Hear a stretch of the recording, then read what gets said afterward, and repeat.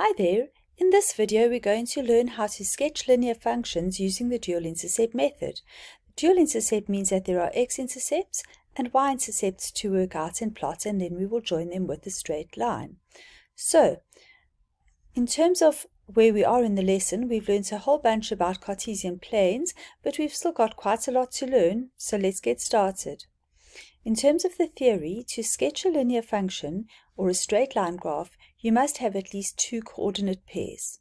Okay, and sometimes some coordinate pairs are better to work with than others. So we're going to choose the x-intercept and the y-intercept. So how do we work out an x-intercept and y-intercept? Well, to work out the x-intercept, you set y equal to 0 and you solve for x in an equation given. And then to work out the y-intercept, you set x equal to 0 and you solve for y. So we are doing mini equation solving to work out the intercepts to draw the graph. So let's have a look at an example. Suppose we want to sketch the graph of y equals 3x minus 6 using the dual intercept method. Our first step would be to work out the x-intercept. And to do that, we set y equal to 0. So we are going to take 0 and substitute it into the equation of the graph. Let's do that. 0 equals 3x minus 6. And now mission solve for x. So we have to undo. Remember, if you have 3 times x minus 6, the minus 6 was the last thing that was done to the x, so we're going to start by undoing that. Or we could take the 3x to the other side, because many people like to have x's on the left-hand side, numbers on the right. Regardless, you've done solving equations, or you can watch a video to catch that up in your memory. So minus 3x equals minus 6. Divide both sides by minus 3, or by just the minus sign first if you prefer. 3x equals 6 and x equals 2. Now we need to make that into a coordinate. X first, y second. So the coordinates of the x-intercepts is going to be the point 2, 0. We store that in our memory and we move on to work out the y-intercept, our second step.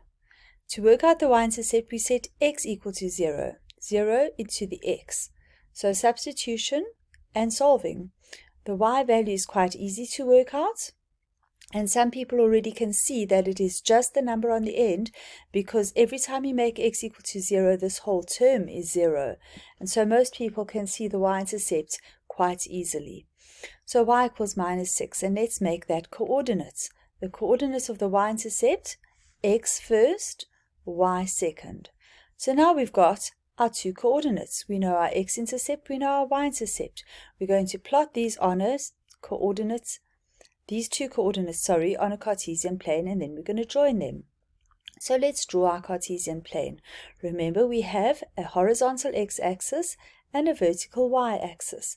Plot your first point on the x-axis at 2, and your second point on the y-axis at -6, and join your points.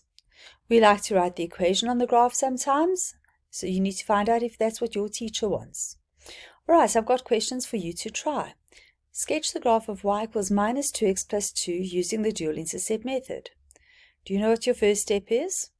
Do you know what your second step is? Rewind and watch the video again in need. And your third step. Right, and hopefully you are ready for the answer. Pause if you're not and work it out. Here is my solution. Hopefully your working looks the same as mine. Hopefully you've enjoyed this video and you can now sketch using the dual intercept method.